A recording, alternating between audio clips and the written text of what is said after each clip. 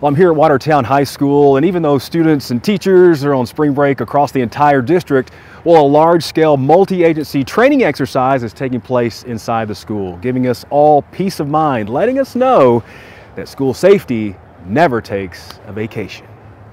I didn't know if y'all wanted us to go in there and clear that after that. I know. We were trying to get them out quick enough to give y'all at least a shot to get in there and see what that looked like. They've come from all over the county, including assistance from the TBI and the Department of Homeland Security. Get out! The mission is simple: continue to polish full-scale critical response plans, especially when it involves our schools. Y'all are on opposite sides, and you cover this way, you cover that way.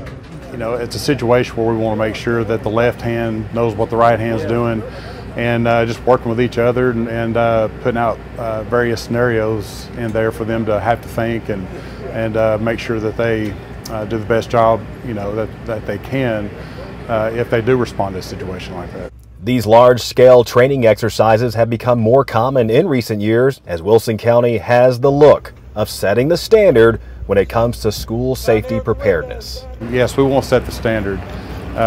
We want, you know, to be as proactive as we can, to put our officers in a great position should they respond to something like this. But at the end of the day, we want to make sure our students and faculty members feel safe. And if that's setting the standard, then that's what we're going to do. Captain Scott Moore with the Wilson County Sheriff's Office helps oversee the SRO program for our schools. You know, Wilson County was one of the first districts in the state to provide SRO staffing for all schools several years ago. But in these training exercises, it takes a team spread across several agencies to complete the ultimate goal of maintaining the highest degree of response and execution possible. One thing that we done was we reached out to the other agencies so we could have this training, and it's just evolved into, I mean, you can look around as far as what all the effort that's been put into it. But again, it's something that, you know, we're going to continue to, you know, improve on. And yeah, you know, we've done it so far in Wilson Central High School, Green Hill High School, now Watertown. So the important thing is that we hit up different areas of the county. And then also, I think one thing that you're going to see moving forward is also working at it in different levels of your schools, like your elementary schools and your middle schools. That way we get familiar with every school in the county. Many scenarios were presented for these officers and first responders today, and were being evaluated from inside the building and out.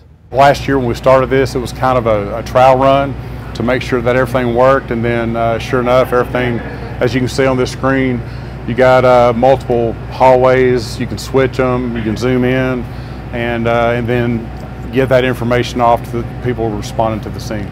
Today's exercises were considered a success. A lot of these scenarios we've done in the past, we've ended out in the hallway. This is just adding in an extra layer, right? You got people running out at you. But Captain Moore is quick to point out that improving is always paramount in these training exercises. One thing I've learned over my law enforcement career is there's always room for improvement, and you can never not train enough. Thank you to everyone who participated today. It means so much to our schools, our families, and our communities. You'll go in, someone law enforcement will go in first. The good thing with 3. I'm Bart Barker for Wilson County Schools.